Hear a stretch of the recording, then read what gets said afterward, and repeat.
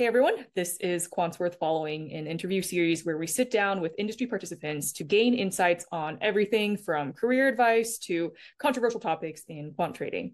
Today we have Ernie Chan, the founder and chief scientific officer of PredictNow.ai.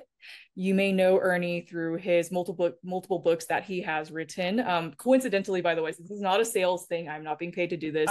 I have two or three of actually Ernie's books on my bookshelf back there. And he's written some really, really awesome books in this industry that I really, really appreciate. So thank you, Ernie, for your contributions. I actually know Ernie first through, initially through the Quantopian community, by the way. So, you were really big in that community into educating the quant trading community back when it was still kind of nascent and still very secretive, but trying to democratize that industry. So really appreciate kind of all you do for this industry here. So I just want to start with my first question, which is if you can actually introduce yourself, because I know I didn't do you any justice. If you could introduce yourself and then describe your latest endeavors. Oh, thank you. Thanks for inviting me, Christina. I'm so excited to be able to speak here. I started actually my career as a machine learning researcher, but now I am running two companies. One is QTS Capital Management. It's a hedge fund. It's a quantitative, you might say, crisis alpha fund. And I started that about 11 or 12 years ago. And it's still running, it's still going. And but it's very fortunate that we had been able to hire a CEO a few years ago to take over the management. So I have more time to focus on AI research rather than on keeping our regulators happy. So the other company that I'm running right now, as you mentioned, is PredictNow.ai, which is really a fintech startup that I started around 2020. And its main focus is really to apply AI for optimization, particularly asset allocation optimization. So that's the two things I'm doing lately. Amazing. Thanks for sharing that. I'm really curious, how did you initially get into quant trading? I think it's a lot of sick and sack. I definitely did not grew up thinking that I would be in finance, not to mention quant trading. I grew up thinking that I would be a physicist. But after 6 years in the physics graduate school in upstate New York, very snowy out of the place campus, I discovered that I'm very bad in physics. After all, it took me a while, but compared to my peers, I was very bad. Not to say that it was a lack of foresight, but when you compare with people who was one of the leaders in the Manhattan Project, for example, back in the 1940s, you can perhaps excuse me for thinking that I'm really bad in physics. So anyway, it's a credit to the great compassion and kindness of my late supervisor that I actually was able to get a PhD in theoretical physics. But I think there's no hope to get an academic appointment. So I was very lucky to be able to get a job in machine learning research at IBM at that time. And idea. Sorry. and it's in language modeling. I mean, language modeling is a big thing now. Everybody talk about ChatGPT, Gemini, and X AI, but it actually been around for decades. And I was in one of the leading group at that time in language modeling at IBM. But also coincidentally, the guys who started the language modeling group, they have two guys. One, his name is Bob Mercer, and the other guy's name is Peter Brown. And they just left the group when I joined. And I asked my partners, I mean, IBM is one of the leading language modeling group in the world at that time. Why would these guys left the group? And they told me, well, they went to a hedge fund. I said, what is hedge fund? I have no idea. What does that mean? And they say, well, hedge fund is where people make a lot of money. So Bob and Peter told me they made 3 times as much as they made in IBM on day one. I say, wow, that's a lot of money. And then there's another guy that also left who was, working for my boss, and his name is David Magaman. And everybody talk about David Magaman, how great a programmer he is. And they say, well, David Magaman also left for the hedge fund. I said, wow, that's interesting. Everybody working for this strange entity called hedge fund. So I started to get interested in what this strange thing called hedge fund is about. And then after a few years at IBM, I keep hearing more and more stories about Bob and Peter and David and all that.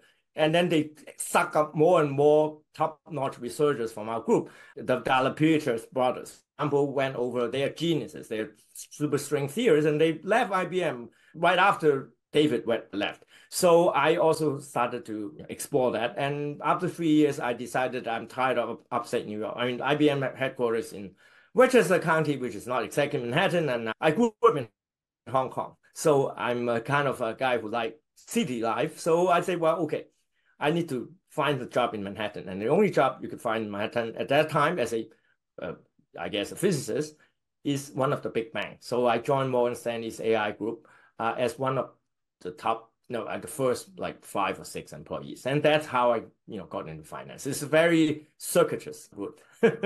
I love that. I actually have 2 quick anecdotes for people who don't know who David Magerman is. He's one of the leaders at he's no longer there. He's running a venture capital fund today, but he basically helped run Renaissance Technologies, was one of the leaders there for many years. And if you guys have heard that book about Jim Simons called The Man Who Solved the Market, David Magerman was the main source behind that book, by the way. It's his book essentially is what I would like to call it personally. But yeah, so he's a really, really great person. I guess also full disclaimer, since you did mention this, so he is one of Databento's earliest investors as well into our company.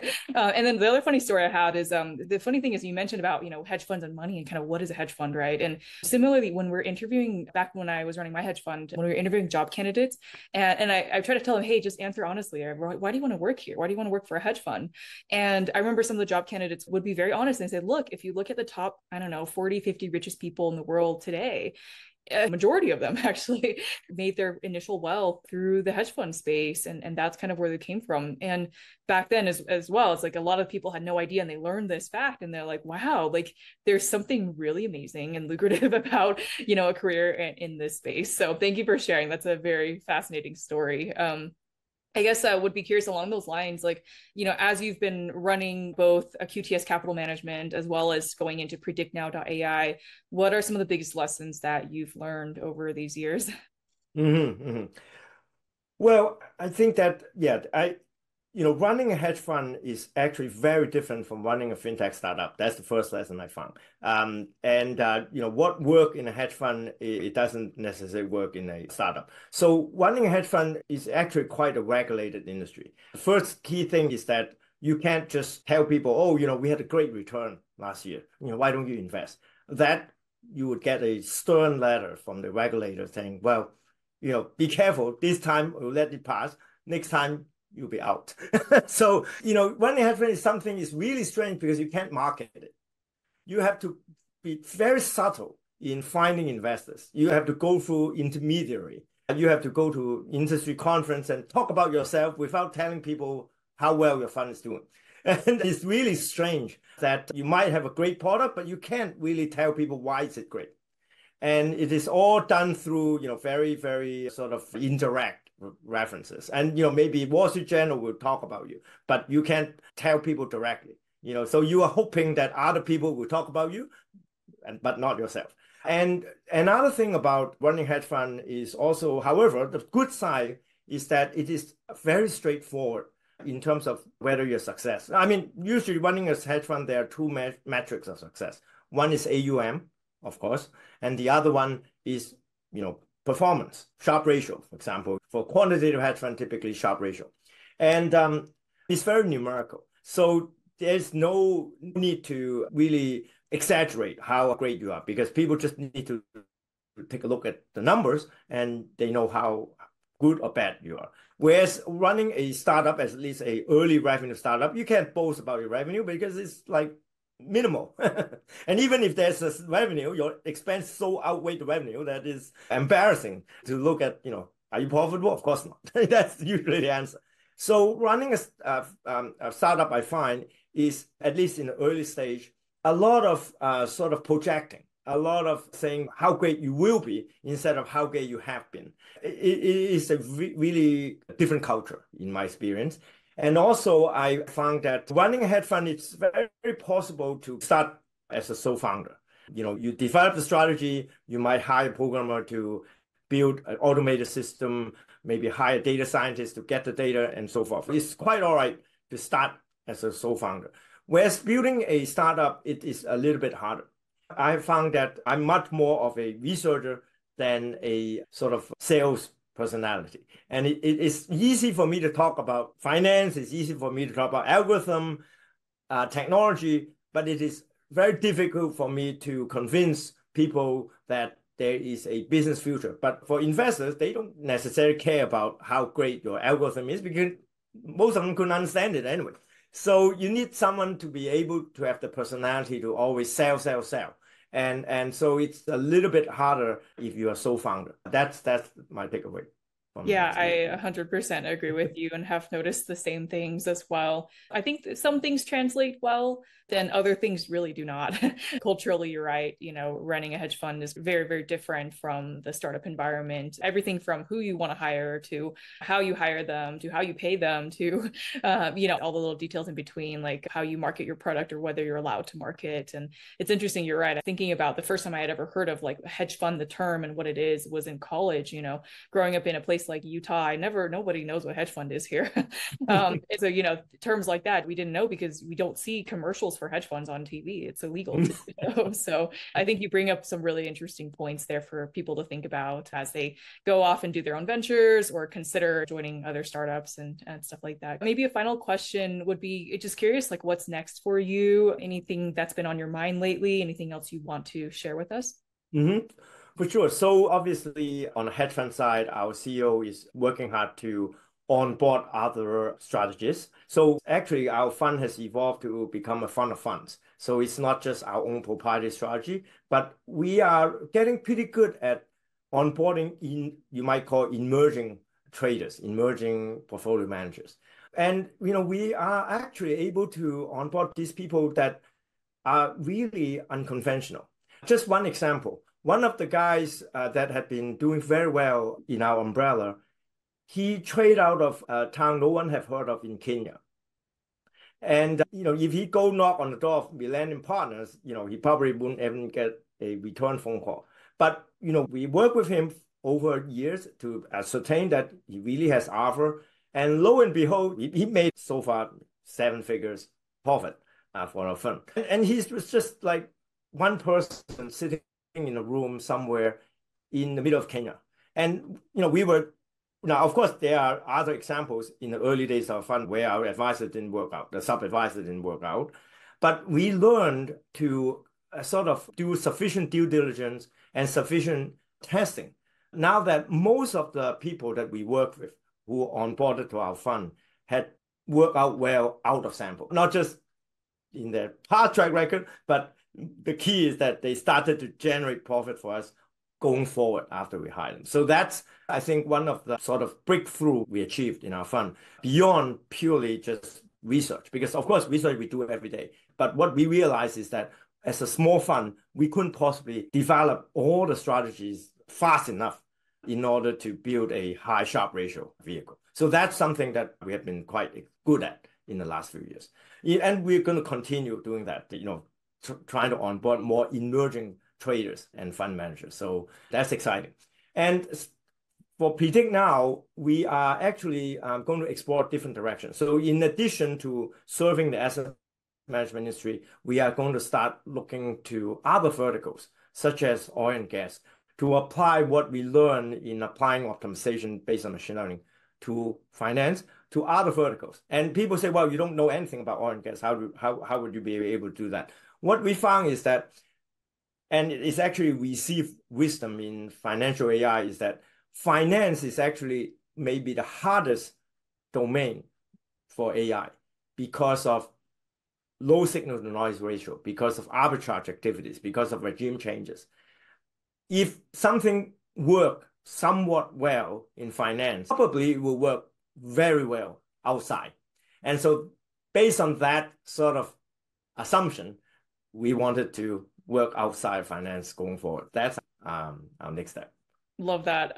Curious, how do you go about finding good talent that may not necessarily, like you mentioned, on paper, a company like Millennium would overlook, but how do you go about finding this kind of talent? Because I think that's like the holy grail. Every company's trying to find really good talent that may be more difficult to find or might be overlooked. But how do you go about doing that and getting, making sure the data is all in place and everything? That's very interesting because all this talent, and in fact, everybody that I work with since I became an independent trader are inbound. I have never go out and find any of them. These traders reach out to me, as many other traders that reach out to me. And the reason they reach out to me is because the books that you just mentioned. So they all, even my investor came to me because of my books. So essentially, I use the books as a way to tell people about myself. But beyond the book, of course, there are so many high school students. You cannot imagine. High school students would reach out to me and ask me to mentor them. And there are some really amazing high school students that I've met over time. There was a high school student recently from Bronx High School of Science. He reached out to me and he talked about AI in finance. I said, so what do you have read? He said, oh, I already finished Marcus Lopez Prado's book. What's the next one? So, there are all these young, eager teenagers out there. And recently, my firm onboarded an intern. He just finished college at Columbia in finance. And he asked me, do you remember me? I said, no. He said, well, you mentored me when I was in high school. Now I'm graduate. So I have, seldom refused anyone reaching out to me for mentoring and for referral, for reference. So, because I also actually teach part-time, and I have been teaching part-time for the last few decades, both at universities such as Northwestern University. I've been adjunct faculty there for more than 5-6 years, but I stopped doing that because I get busy with the startup. But I've always taught at university, taught independently, taught at Quant, which is a for-profit organization for emerging traders. So because of all these educational activities, people tend to come to me out of nowhere for advice, for mentorship, and then later on, perhaps for internship or supervisory roles and so forth. So that's how I get this pipeline of talent. Amazing. I wish more CEOs were like you and so giving and helpful to the next generation in this industry. Thank you so much for your time today, and looking forward to following your journey into the future. Thank you, Christina. Bye.